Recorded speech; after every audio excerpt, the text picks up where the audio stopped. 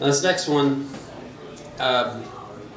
is one of the few songs I've written where I actually felt proud of it. You know, I'm your own worst critic whenever you write songs a lot of times. And growing up, my mom introduced me at a young age to Jim Croce.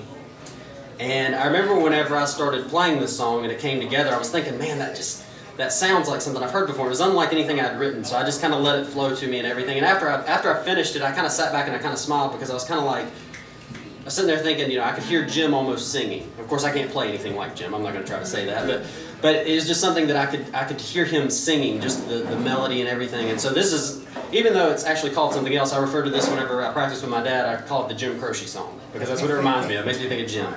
So you just have to bear with me here.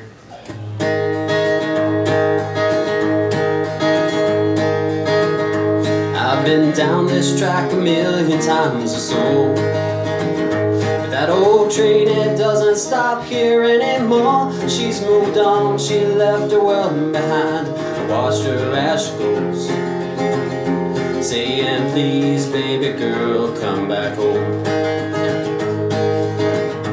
This old road has been traveled many times, but the paint's worn thin on the double yellow lines. She's on a one-way street as she passes all the lights, saying, please baby girl, come back home. Come back home, come back home. I can't bear the thought of you out there all alone. And if you get tired and weary of traveling that road, please baby girl, come back home. I tried to brace for this a long time ago, but that old loneliness just won't leave me alone. I try to choke back tears when you call me on the phone, saying, please baby girl, come back home. Come back home, come back home.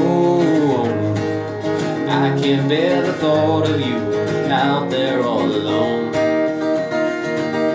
Don't you know it's dangerous and the world can be so cold?